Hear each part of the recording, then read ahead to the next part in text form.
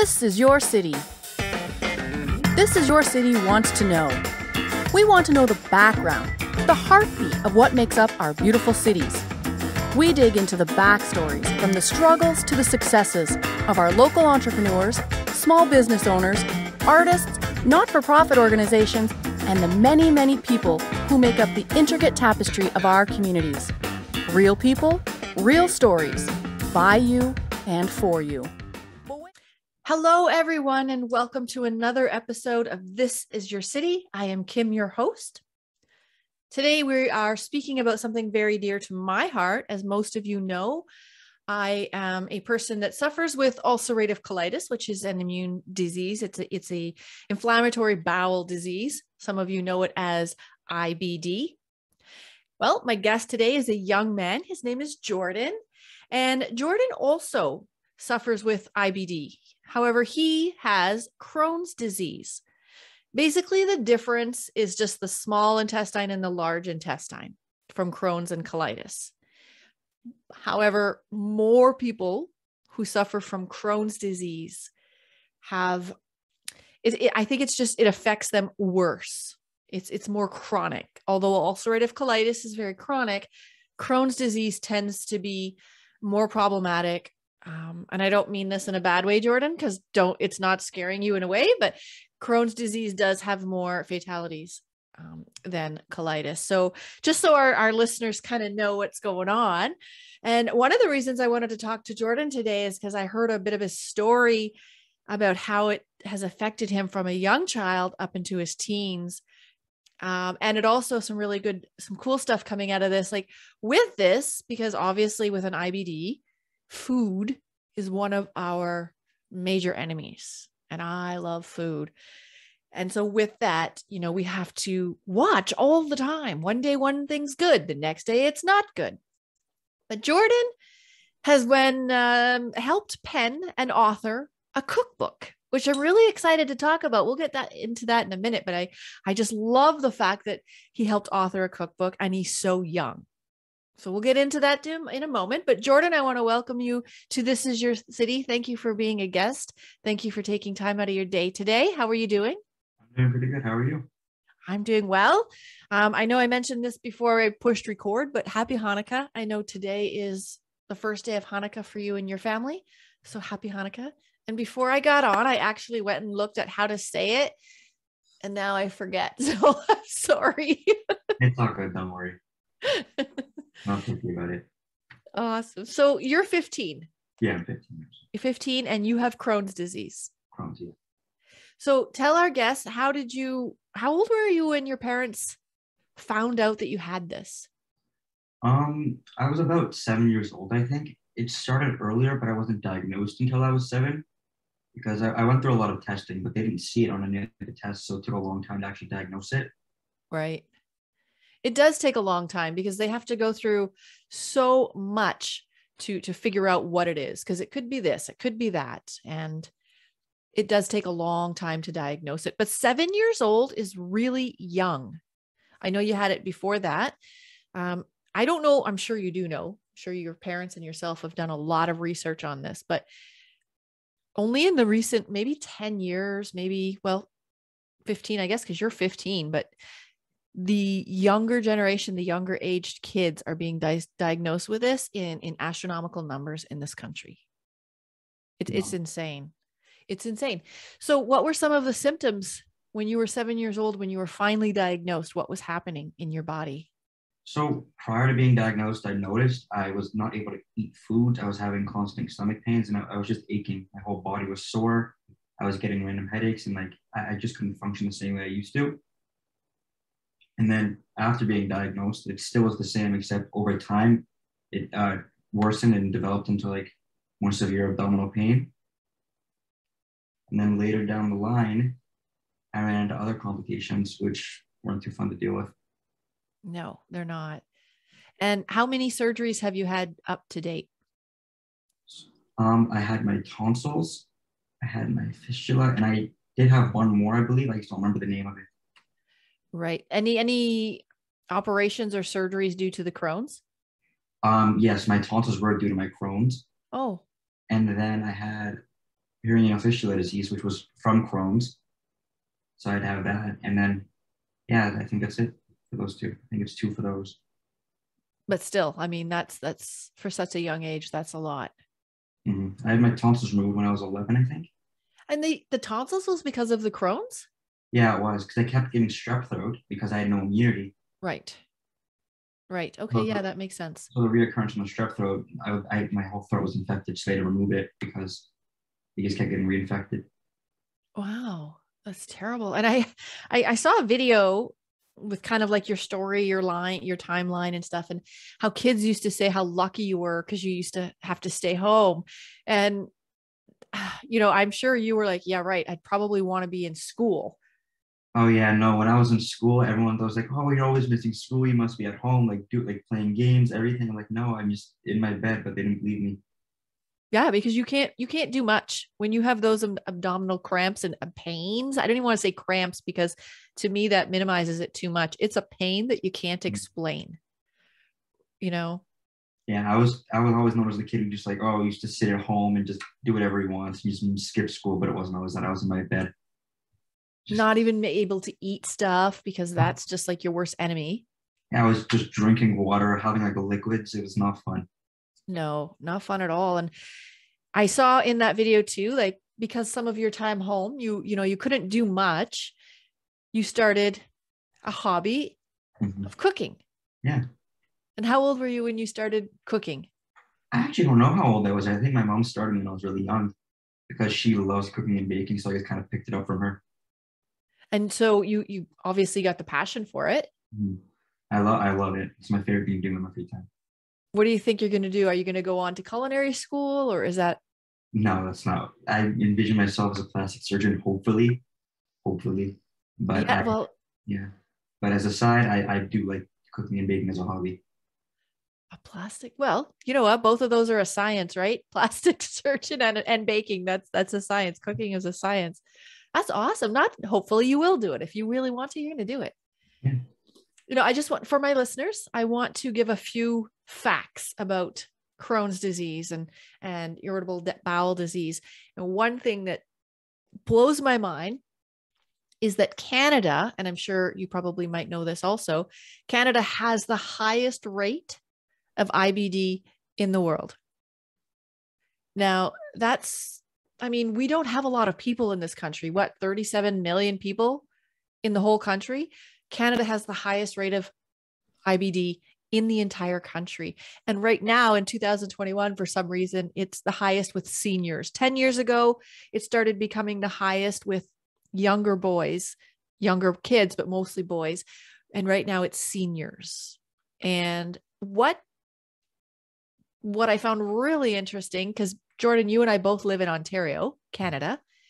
I found really interesting that Ontario has the highest amount of IBD patients with Crohn's and ulcerative colitis, it just blows my mind. And I'm just trying to figure out why. Have you ever done any research to say why? Why do we have this?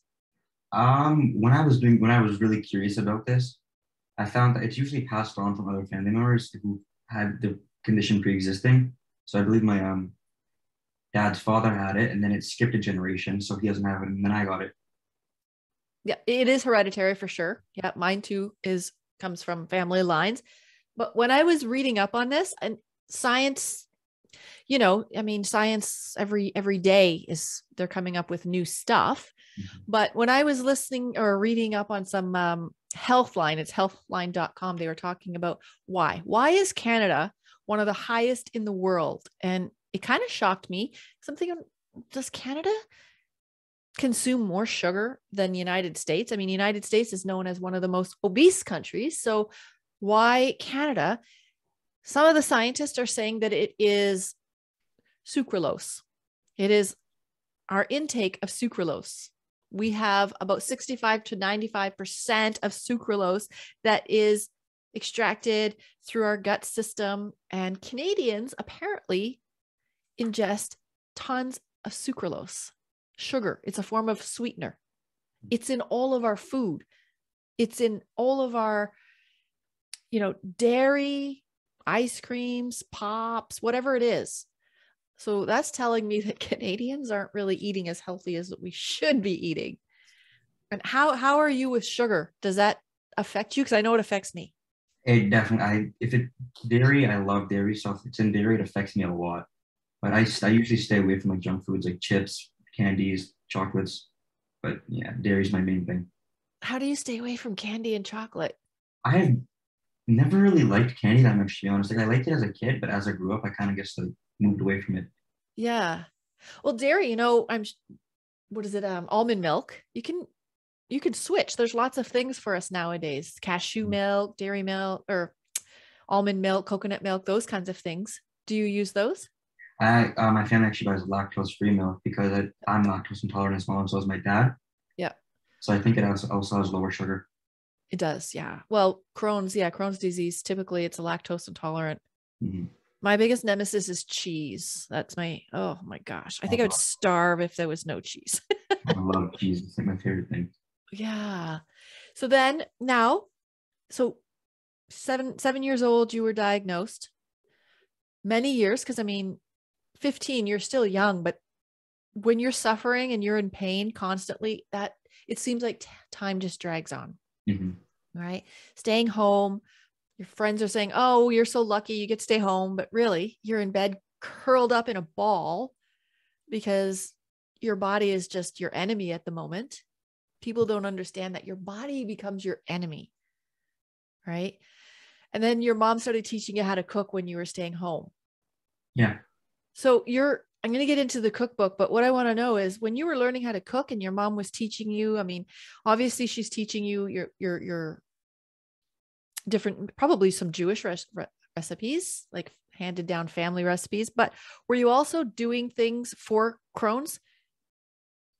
When I started to cook with my mother and bake, we were trying to originally we decided to find foods that I can actually digest and not have issues because some foods gave me harsher times. So we are mainly looking for something I can eat and enjoy.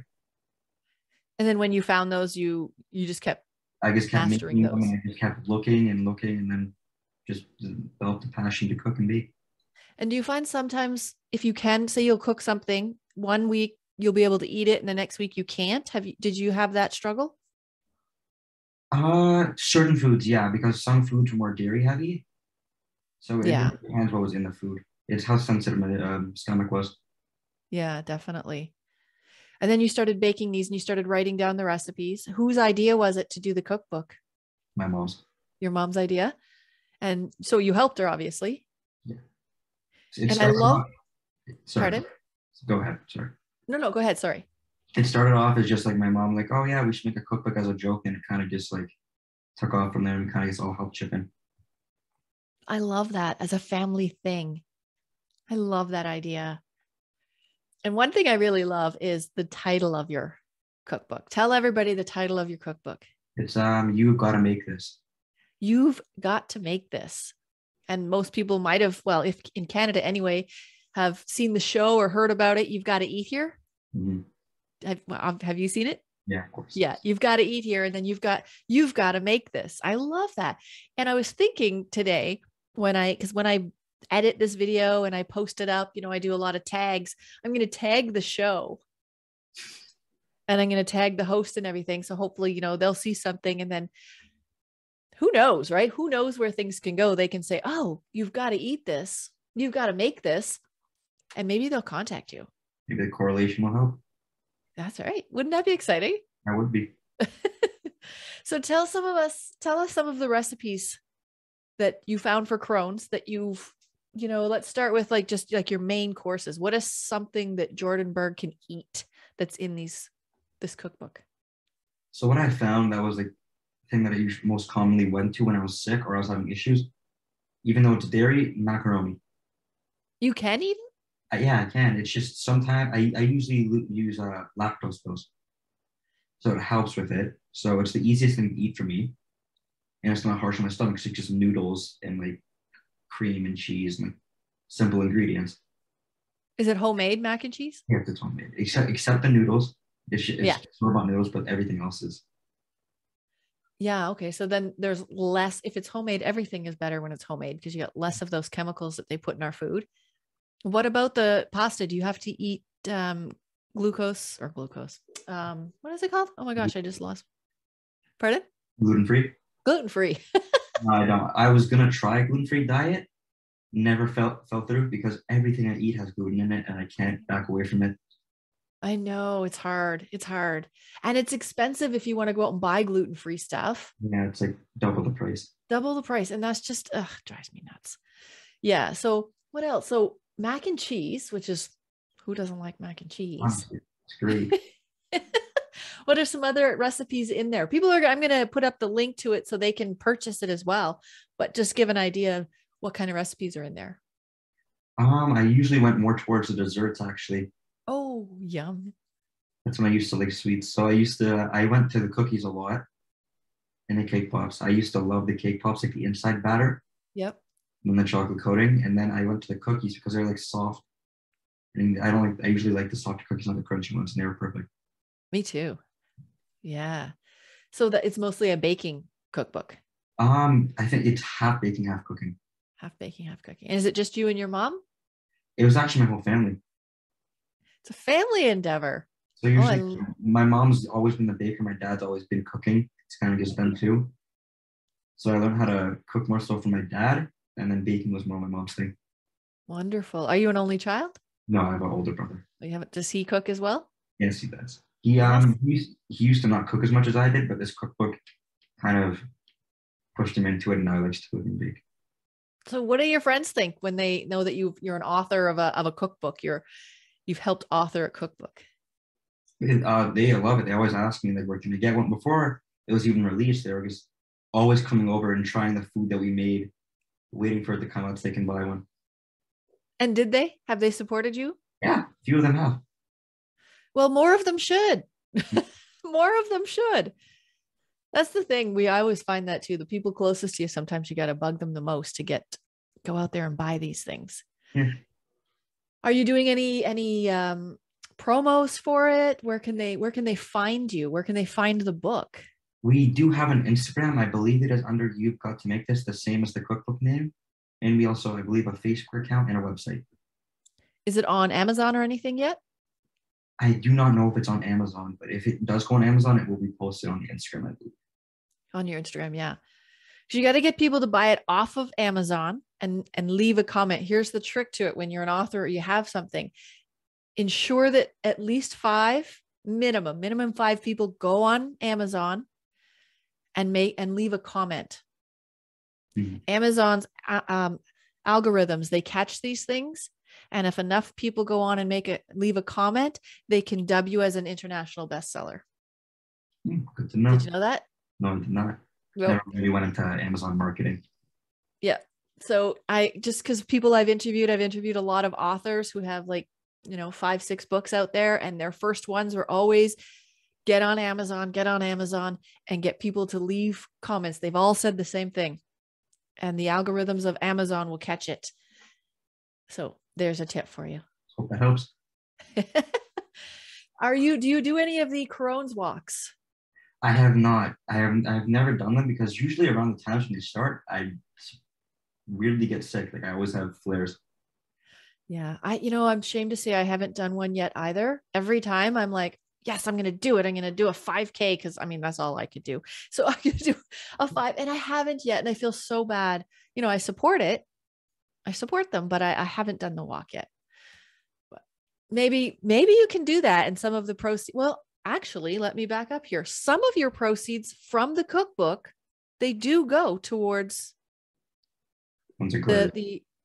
sorry? They do go, some of the proceeds all go, they go to the Crohns Colitis of Canada? Yeah, Canada. That's awesome. That's wonderful. Giving back. That's wonderful.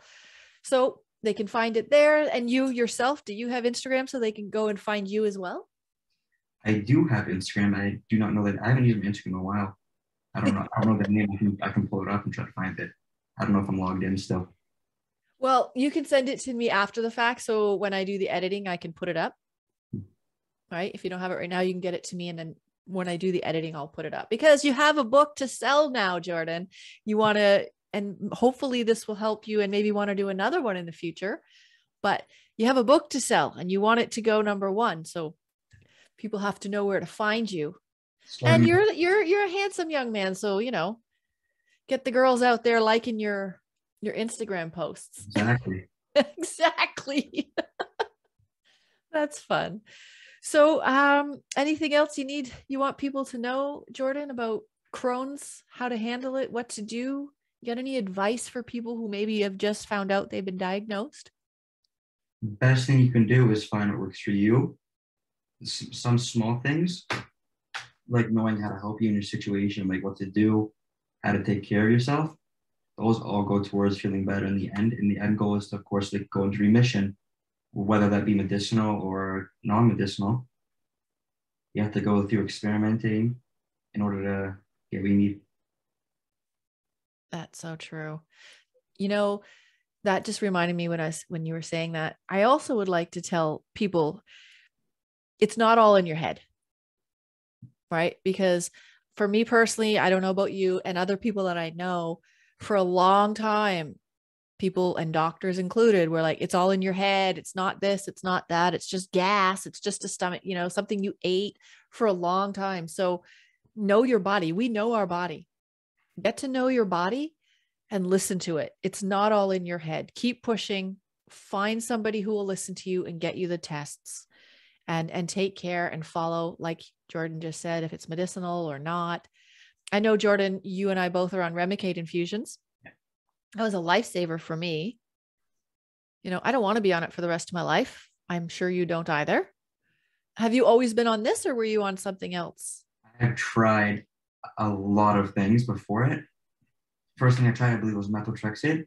It actually damaged my eardrum and gave me an imbalance, and that actually gave me vertigo from that. Oh my gosh. Yeah. Yeah. Yeah, there's treatments. Some of them work better for others, but I find Remicade lifesaver because before that, I was always at home.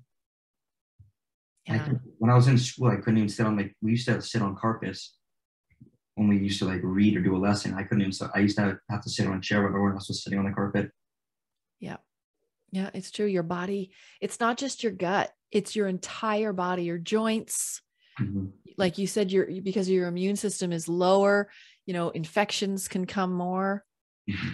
So it's a lot of things. Your eyes, just fatigue. Do you get fatigued? Oh yeah, I still get very fatigued from everything. Yeah, it's just insane. It takes over your entire body. So yes, as Jordan said, just find something that works for you. You might have to mix and match. You might have to go from one to another until you find something. But yeah, don't stop looking for somebody to listen to you, to hear you when you know something's not right with your own body. Right. All right.